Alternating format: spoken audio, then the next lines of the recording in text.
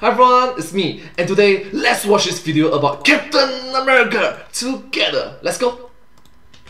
So people ask me all the time about theories that don't make the cut. Well, here's one for you. When I first wanted to do an episode on Falcon and the Winter Soldier, I was hoping that I could expose Bucky as a secret millionaire. You see, Falcon and the Winter Soldier deals a lot with Sam's financial troubles. I know your family has banked with us for generations, but we cannot approve you. Which, in and of itself, is kinda ridiculous, considering he's a main hired gun for the world's most powerful private military. It's probably a theory for another day, but no one ever talks about Buck, even though he's had decades to grow his wealth while he sat in the ground frozen. I mean, my schools didn't teach me much about money, but they did teach me the power of compound interest, baby! Compound interest! Think about it. For 10 years, for 20 years, for 30, 50, 100 years, the money is going to increase. Invest a bit now, and in like a bunch of years, you're gonna be a millionaire. So I was like, I'm gonna calculate how much Bucky Barnes would earn in interest since 1942. And I bet that we're gonna find out that he's like one of the richest characters in the Marvel Universe. So I broke out the old number cruncher. Thanks to the 1942 Pay Readjustment Act, we know how much Bucky would be making throughout his career. As an Army private first class in World War II, his salary would have been about $50 a month. Doesn't sound like a lot, but remember, this is old-timey dollars. Those are especially during World War II. Are always worth a bunch more. He probably got promoted up to corporal right out of training camp and started making $66 a month. By the time he visits Steve Rogers at the beginning of Captain America, he was a sergeant and would be making $78 a month until his last 2 months in service, in which a 5% bonus would kick in, earning him $81.90. That totals just around $2,788 throughout his military career. Let's then say that he was a financially savvy guy and got himself a 3% interest savings account compounded monthly, into which he deposited his whole paycheck. That means that through his military career, Bucky Barnes would have earned roughly $4,940.94. Case in point, I just love the mathematics at the start of the video. It's not exactly what I was hoping for, and definitely not enough money to warrant getting thrown off a train and losing your arm. But wait for it, after 78 years of compound interest, drum roll please. Wait, that's it? It still only comes out to $51,143.50. After 78 years, Bucky is still not even beating the average income for an American male in 2020 at $52,004. Moral of the story, don't trust Mr. Cole, my 10th grade economics teacher. Compound interest, meh. All in on Dogecoin! Oh! Hello, Internet. Welcome to Film Theory. Hello Internet, welcome to Film Theory. Hello. Alright, story time. Alright, just one more first, story time. You know, there is this like back when Bitcoin was still a nuanced thing, right? So there was a sports competition. The first prize, $500. Second prize, $300. Third prize, $200 Bitcoin. I did my calculations, it's nearly 12 million SGD.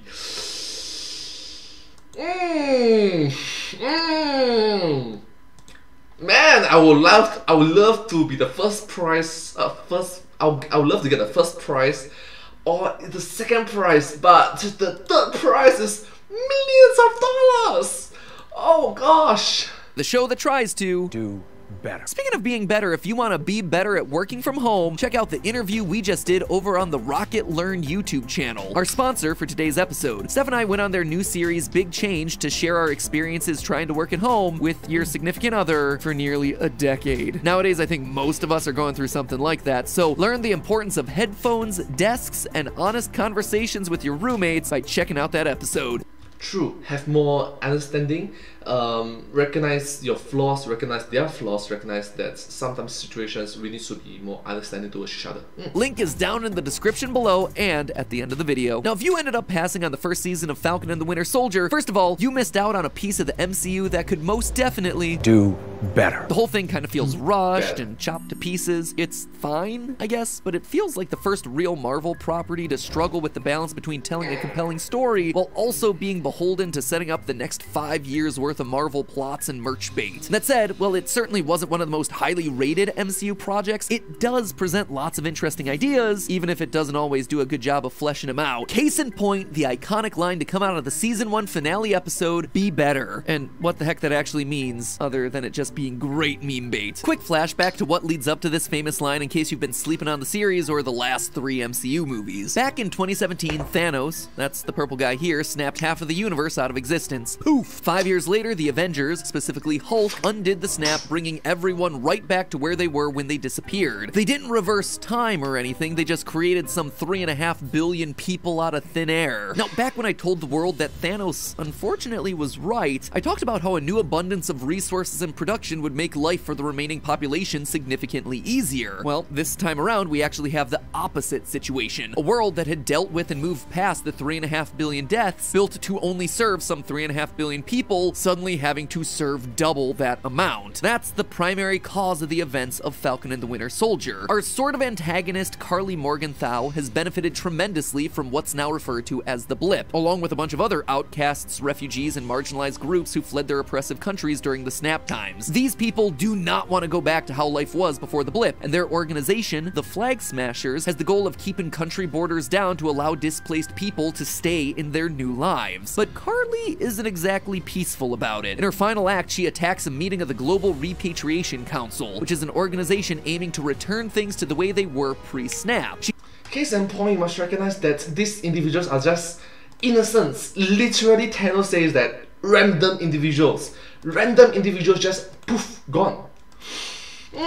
He's eventually stopped by Sam Wilson as the brand new Captain America and killed by the power broker. Cut and roll credits, right? Wrong. Sam, as an ethnic minority, sympathizes with her mission and lectures the Global Repatriation Council members about being better in a nearly 4-minute monologue. For 4 minutes, he speaks truth to power. Yeah, stick it to those government bigwigs, is what the swelling, impassioned music wants you to believe, but when you actually listen to Sam's words, they sound pretty, but they're ultimately hollow. Our peacekeeping troops will begin relocating people soon. The terrorists only set us back a bit. You have to stop calling them terrorists. Stop calling them terrorists, he says, about a group of people that bombed buildings and killed people to get their message across. No matter how noble your message is, that's just not okay. But it continues. And the people who reappeared only to find someone else living in their family home, they just end up homeless? Look, I get it. But you have no idea how complicated this situation is. You know what? You're right. And that's a good thing. We finally have a common struggle now. Way to deflect the question there, Sam. Government dude's like, hey, you don't get it, superhero guy. This is a tough problem to solve. And Sam responds with a, well, yeah, but now you know what it's like to feel helpless and hated by people. That is... MadPats, I think what he says is correct. MadPat, you are wrong in the sense. You're not necessarily wrong, but you are implying that the suffering was unbiased. That is not the point of this conversation, Sam. The senators are talking about how there's no perfect solutions to these humanitarian problems. You're talking about why it's time they get hate for their decisions. You see, all these are two separate conversations that have nothing to do with each other. No. These two are separate conversations. Yes, I agree with you. But they have links to each other. Alright? There's a saying, it's only after we learn from our past in which we can progress in the future. Or something like that. Something along the line. End of the speech, here's his advice. You've got to do better, Senator. You've got to step up. Be better. Be better at what? Solving the complicated housing, food, and humanitarian issues of a planet that just doubled in population? Just feed everyone, find everyone a home, give everyone medical care, clean water, a job. And while we're at it, that better probably include fair working conditions and appropriate retirement, childcare, access to technology, literally everything a functioning society needs. Just provide all of that. Easy. But you have no idea how complicated this situation is. We finally have a common struggle now. No, you don't. Your job is punching aliens in the face. Just do better. Now, before I ruin this idea for everyone, which is, of course, where this is going because this is film theory, I want to... I recognize that film theory, you ruin things, but seriously, you are trying... I'm getting the vibe that you are trying to don't sidestep the complicated stuff that's happening even in real life, the the biasness, the racism involved. If we can solve things in a fictional world, maybe that can be a clue to solving things in the real world.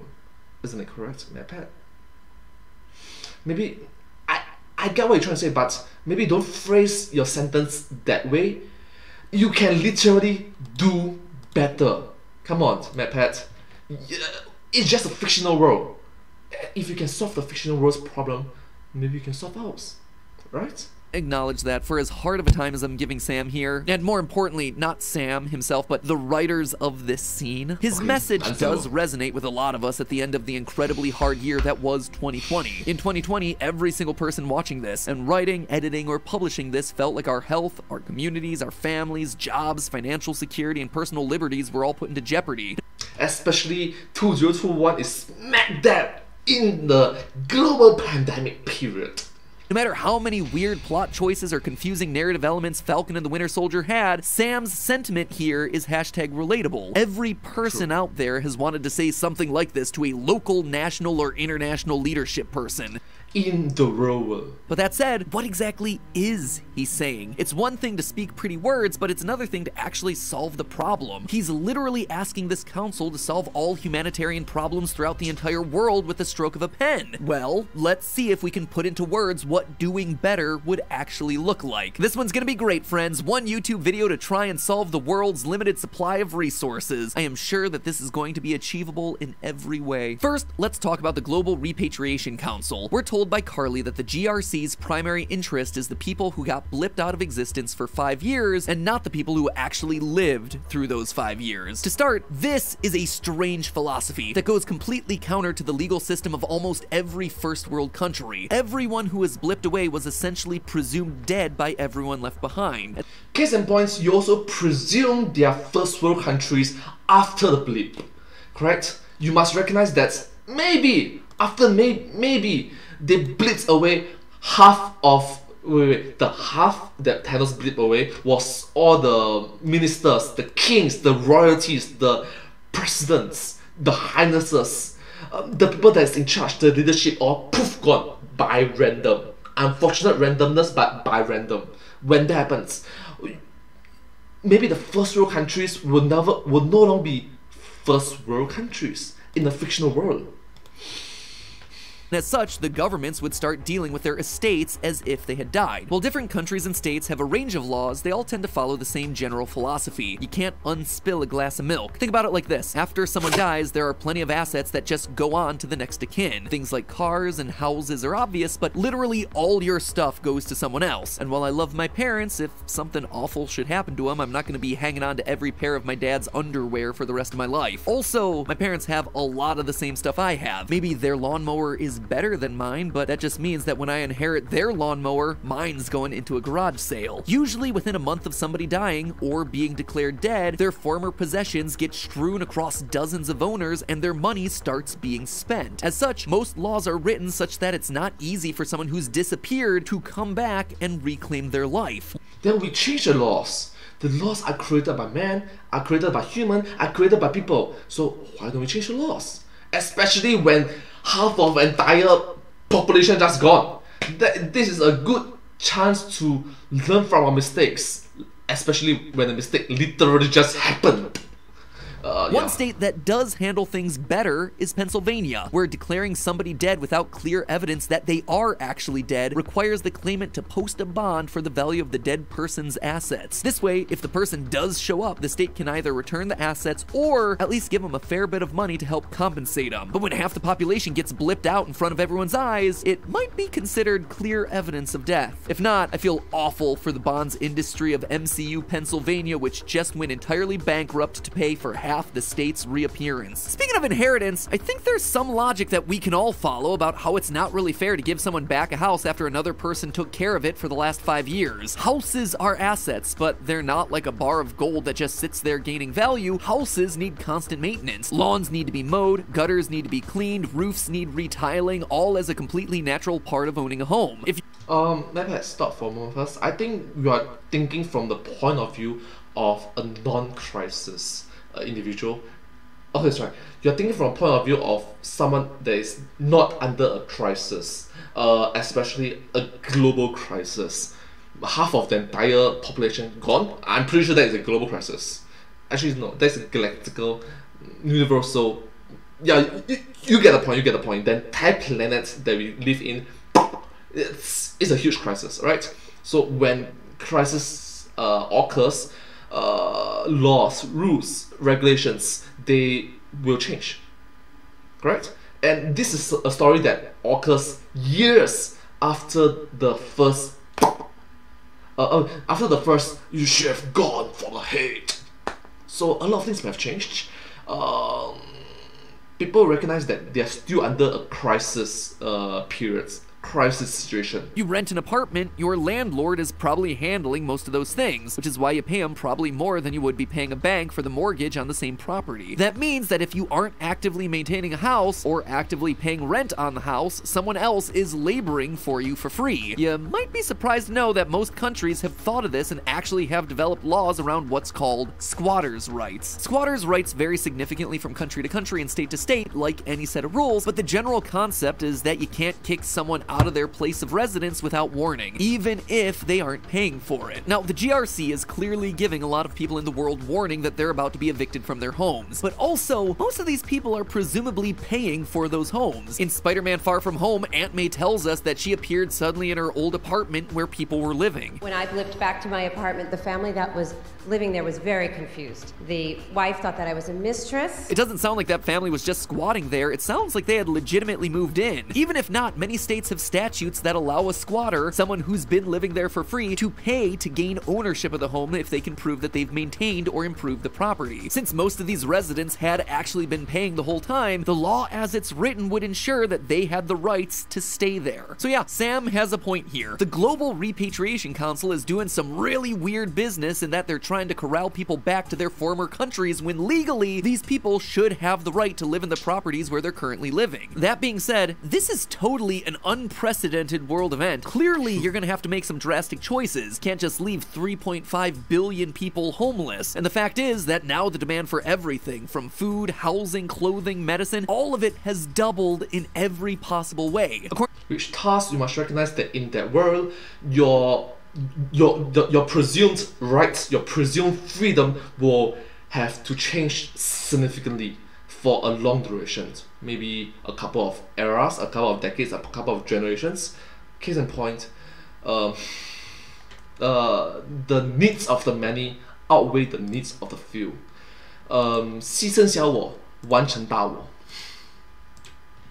To everyone's high school introductory economics course, the increasing demand with the flat line of supply should mean that the prices on everything in the world would be skyrocketing to unbelievable levels. Alternatively, if price controls are in place, there's gonna be shortages of pretty much everything as humanity scoops up what little supply there is. And while all the rest of this is happening, the people who have just reappeared need immediate help. I mean, most are immediately homeless, most are immediately jobless, their families and most importantly their assets are just gone to who knows where. The point is that these returners don't have the ability to pay skyrocketing prices to keep up with demand. So the GRC has this really difficult choice here. If they create some sort of legislation to keep prices from doubling overnight, they might save families from being evicted and starving, but they also might force everyone into an extreme resource shortage faster and worse than it would happen naturally. So tell me, Captain America, which of these options is doing better? Well, what if there was a third option? In a world where we've all been watching our mailboxes and making our memes about the COVID relief checks, what about government relief? Open up that money printer and give people the cash. Most money today is digital, and the federal government could just fulfill banks' money orders by literally printing enough money to replenish the empty accounts of those who are snapped away. This, however, causes yet another big problem: inflation. Even just with 2020, the United States Federal Reserve hasn't exactly been reserved about printing a lot of money to infuse into the parts of the economy that needed it the most over the last 18 months. We're seeing tons of articles about inflation actually actually happening right here, right now, as we speak, because that's just what happens when the market floods with a lot of new money. For us, inflation might be more temporary, but in a post-blip world, the amount of money that would have to be printed to reimburse 3.5 billion people would cause inflation at a level that is impossible to comprehend. Imagine every country in the world just printing banknotes. They immediately become useless pieces of paper. If you need a primer on inflation, we actually covered it in depth over on Game Theory when we talked about the World of Warcraft economy. Now, when inflation gets out of control, it's called hyperinflation, and you can see modern examples of it in places like Zimbabwe. Zimbabwe's troubles began in the 1990s when dictator Robert Mugabe instituted a racial policy to evict white landowners from their farms and replace them with black farmers instead. However, many of these newly landed farmers had no farming experience and little in the ways of capital to finance things like equipment. So in just a few years, Zimbabwe's food output had dropped nearly 45%. However, Mugabe wanted to continue intervening in wars in his region and thus started printing Zimbabwe dollars to pay for his military. At its peak, Zimbabwe was experiencing a staggering 89.7 sextillion% annual inflation. Any money that you acquired at the beginning of the year was completely worthless by the end of the year.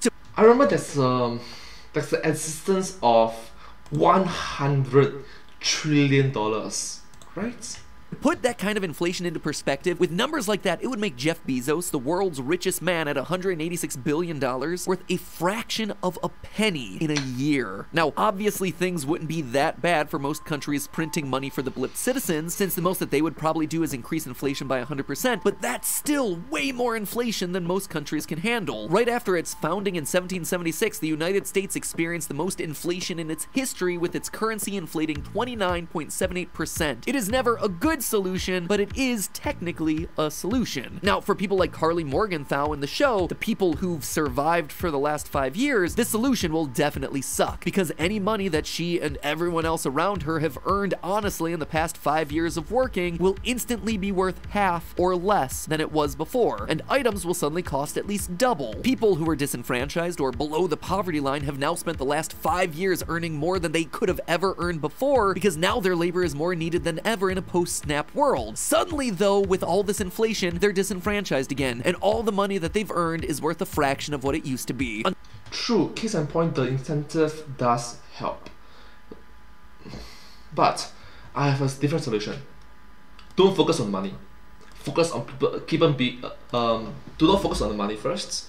Focus on having food, shelter, water, space, locations. Even if you build apartments, like places in which they have a roof above their head, those are the main priorities. Do not care about the money. Alright? Make sure they work so that they have food, they have work, they have shelter. Alright? I know the incentive might not be so, might be missing. The incentive might be missing, but case in point,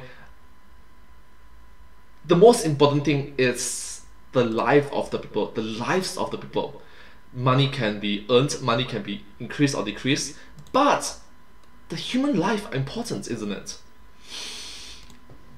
I will force them to say that you need to survive without endangering other people, without survive for the next 5 years, survive for the next 10 years. Heck, don't even know. Survive for the next 2-3 years. Make sure that you survive for the next 2-3 years. This is the most important thing. Within the next 2-3 years, we can build apartments, we can build houses, we can plow farms. We can increase the supply so that so that at the very least, even though your rights, your freedom may be gone, you'll be alive. Everybody will be alive. And from there, we have the time. We have the privilege by then to continue improving our society. Right? On top of all of it, with this massive population flood, labor now becomes incredibly cheap. There are so many people who need jobs, so the competition to actually keep the job that you had during the blip is gonna be completely impossible. So at that point, you have 3.5 billion people who are sort of okay, 3.5 billion people who are pretty mad at the other half, and very, very expensive bread for everyone. So what is Captain America's plan here? Well, he might actually have the answers, even though he doesn't feel like sharing. In The Falcon and the Winter Soldier, we watched Sam deal with a lot of the issues the blip are facing. He can't get a loan because he has 5 years of no income. He's afraid that he'll need to sell his family's boat, and his sister is worried about the rent going up again. Sam doesn't really solve any of those problems, but he does manage to get his mother's boat fixed up by cashing in on goodwill. He rallies his community behind a common goal, and he gets it done. Carly talks about the same thing when she opines for the days when it wasn't every man for themselves. Instead, we got a glimpse of how things could be. No, the reality of the situation isn't be better, Senator Man. It's inspire others to be better. At the end of the day, Carly was wrong to be attacking the GRC, not just because it's an international crime and she was turning her friends into biological weapons, but because the GRC isn't the ones with the power here. They're not going to be able to come up with a solution that's going to be satisfying to everyone. That sort of thing is just impossible. Yes, but case in point, the most important thing is to make sure everybody stay alive. Make it a necessity. Everybody must work so that in the farm, everybody must work in construction. Make sure that everybody, no matter if you're a lawyer, an accountant, or businessman, a trader, you work in the farm right now. I don't care if do it because for the benefit of everyone. Isn't it correct? Maybe 2 years later, 3 years later, you can get back to an office job when the supply stabilizes. But just tahan for the next 5-10 years lah, right? Country borders or no country borders, what needs to be your rights, your freedoms, it's useless. It's genuinely useless at that point of time. Alright? Okay?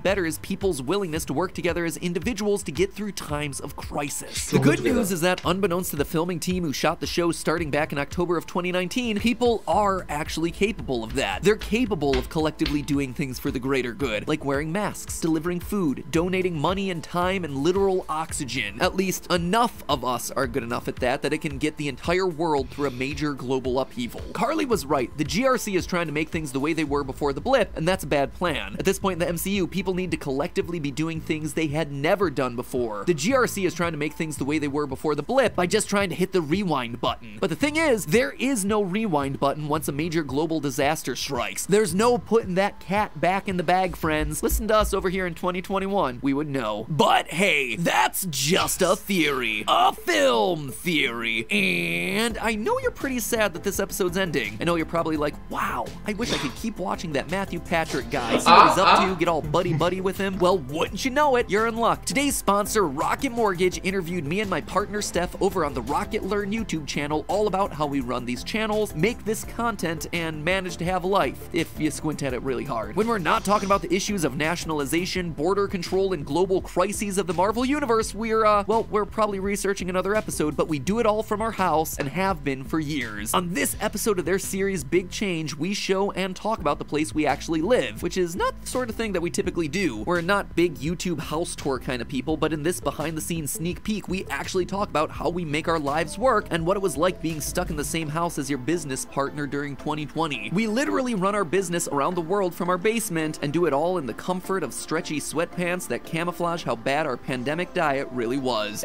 And case in point, recognizing the fact that MatPat and his partner both work in the same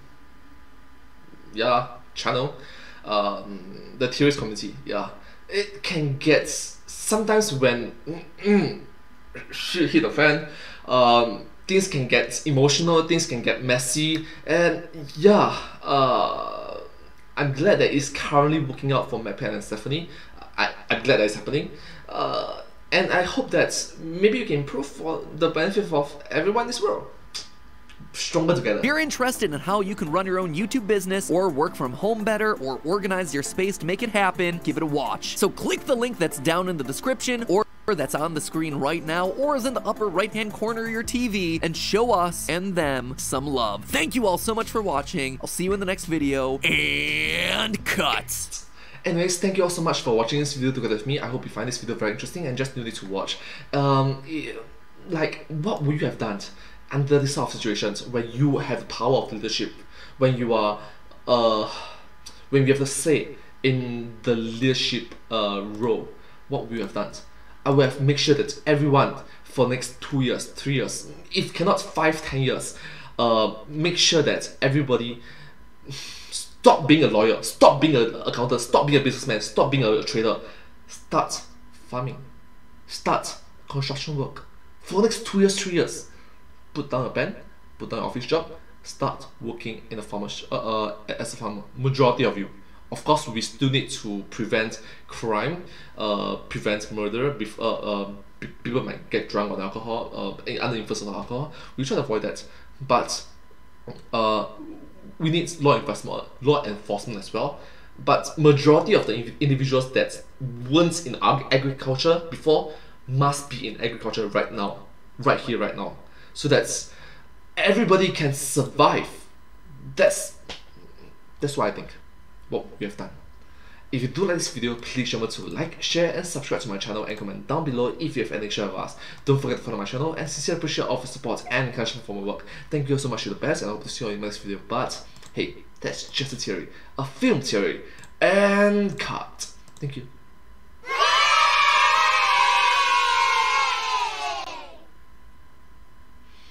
And I hope to see you all in my next video. Bye bye. Thank you so much. Subscribe.